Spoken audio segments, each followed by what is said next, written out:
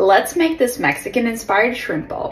What I love about this recipe is that the shrimp only takes 5 minutes to cook under the broiler and it's still full of flavor. So first, let's pat that shrimp dry and get them nicely coated in olive oil and spices.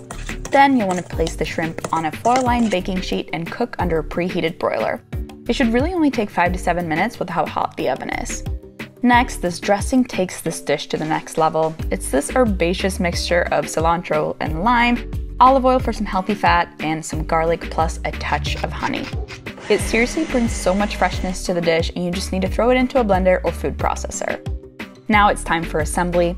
I like to start with brown rice for a good dose of fiber, some diced tomatoes and bell peppers, sliced onions, and corn.